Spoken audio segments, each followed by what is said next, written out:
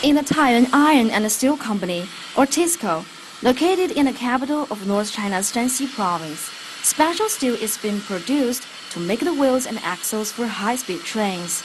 Steel meets the strict requirements of components for these trains with running speeds of 350 kilometers per hour.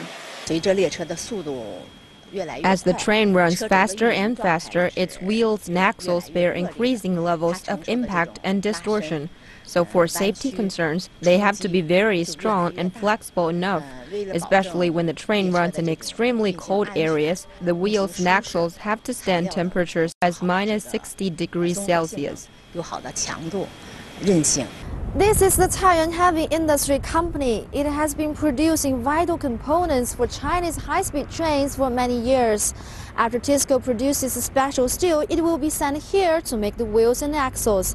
High standard techniques and multiple procedures are necessary to create the final products. One important procedure is the ultrasound checking, which can detect very tiny quality errors. The ultrasound checking process is just like checking a human body. Quality errors within 1 millimeter in diameter can be detected. Over 90% of the wheels and axles meet the quality standard.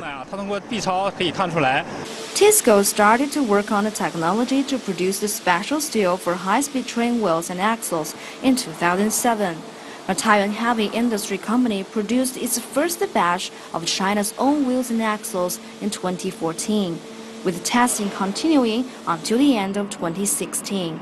Now the products are ready to shortly enter the market. China until now has been forced to import wheels and axles at a high price. Now the country can produce its own. It will reduce costs by about a third. CGTN, Taiyuan, Shanxi Province.